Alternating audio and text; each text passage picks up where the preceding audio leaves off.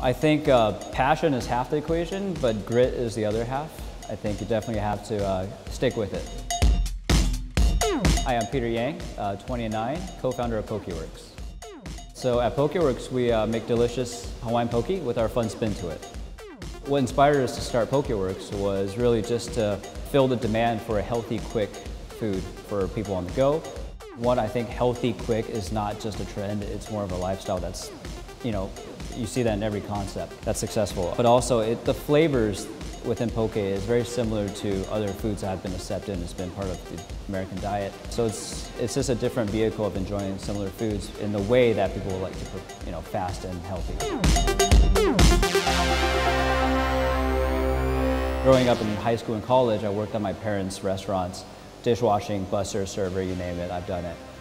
We thought about Pokeworks when we first went to Hawaii, me and my brother, and we ate poke there, like many people do, and from there we tried it with different things, like crushing taro chips on top, and I love carbs, so I had it with some rice, and from that point we thought about a kind of a build your own QSR concept for poke. We opened on a quiet winter December day in New York City. We had a couple people trickle in, not sure what poke was. In January, our lines just kept building and building and building, and me and my manager at the time, we looked at each other and were like, hey, this could work.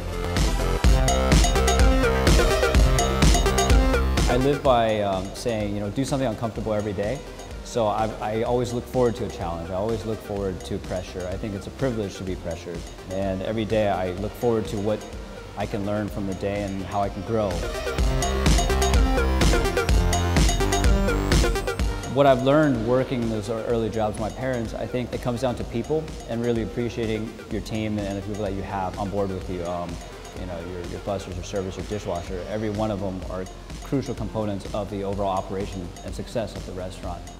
We want to continue to be recognized as a leader in the poke space, and every day we fight for that.